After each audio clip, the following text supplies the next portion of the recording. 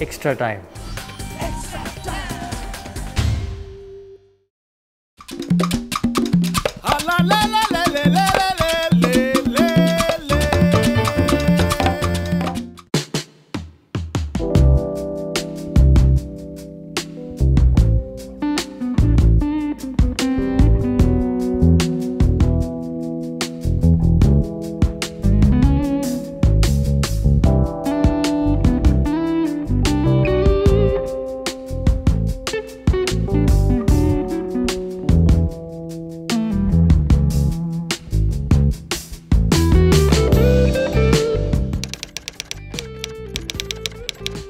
Cricket Legends of Barbados that was formed in 2005 actually is also a legacy of the Cricket World Cup 2007, and where we are right now is the Cricket Museum, which was opened a year ago, April 30th in 2010 was when the museum where we are now was opened.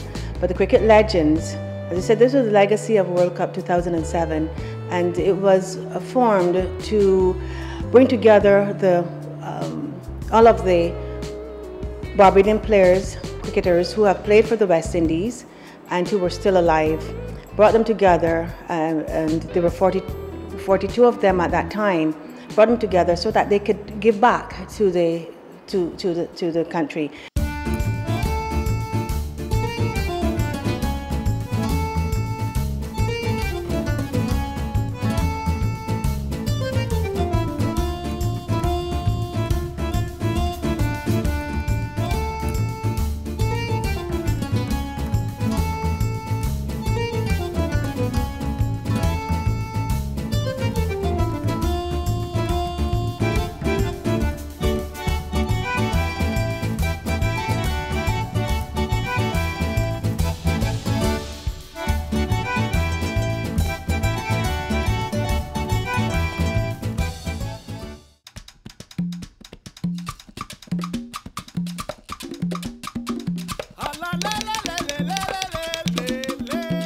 Extremely proud to have Sir Gary as one of our members.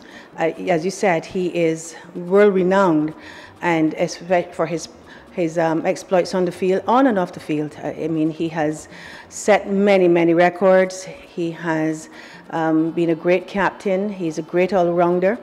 And we are very proud to have Sir Gary as one of our members.